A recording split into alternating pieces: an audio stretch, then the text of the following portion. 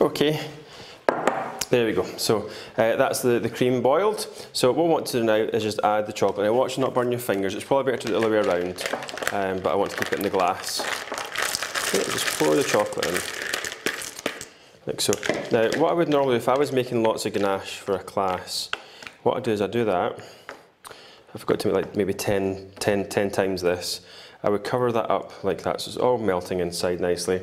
I then pour the next lot into there, pop it in the microwave, weigh the chocolate out, and by the time that's all done, the cream's really zapped the chocolate, and it's really soft. It makes it really easy to stir. Now the other thing is you can use an electric whisk, a little hand whisk. Just make sure you put a cover over, just like a towel or something, or a bag, just so it doesn't spray everywhere, or use an extra large bowl so it catches the spray from the side of it. It just helps the hand, because if you're making ganache every day, it does get a little bit sore in the hand. In fact, when we had the bakery, Agatha, who was a baker, she had two, and she used to stand with two at the same time, which was quite cool to watch. Okay, so you'll see the chocolate starting to melt. Now some chefs say use a balloon whisk. I've tried a balloon whisk and I find it just gets in a bit of a mess, so I prefer just to do it with a wooden spoon. Okay, so just mixing round, just watch not burn your fingers.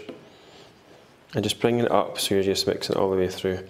Now in fairness, the elm lead does give it a slight more grainy effect, where when you use the fresh cream it looks a lot more glossy. But it works the exact same way in the cakes I've been making in Spain. Have all been pretty much used with this stuff. Okay, there we are, so it's coming together. Sometimes you think, oh my goodness, it's looking like it's going to curdle, but then all of a sudden it comes back together. Now I've been making ganache from college, so for many years, and it's a great product to use.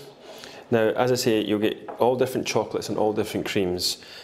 Just remember where you get your chocolate from, and when the ganache works, that's the chocolate to buy, okay? Because some people find it really difficult to get a good chocolate, which I don't have any problems with, because I use Aldi, Lidl, Tesco, Sainsbury's, Morrison's. I've used them all, and they've all worked really well. The only one is Aldi white chocolate. It's a little bit different.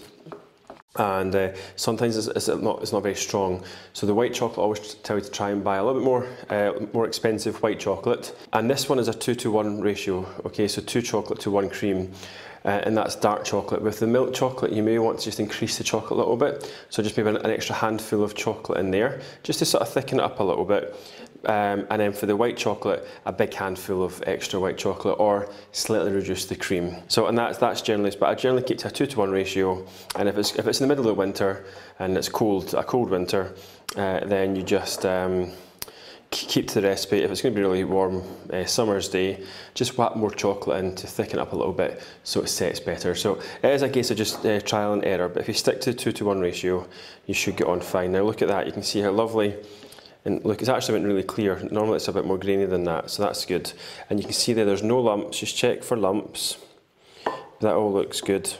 And that's it. That's as easy as it is. So much easier than making buttercream, because when you make buttercream, the icing sugar's everywhere. It's a bit of a mess, but that's it made.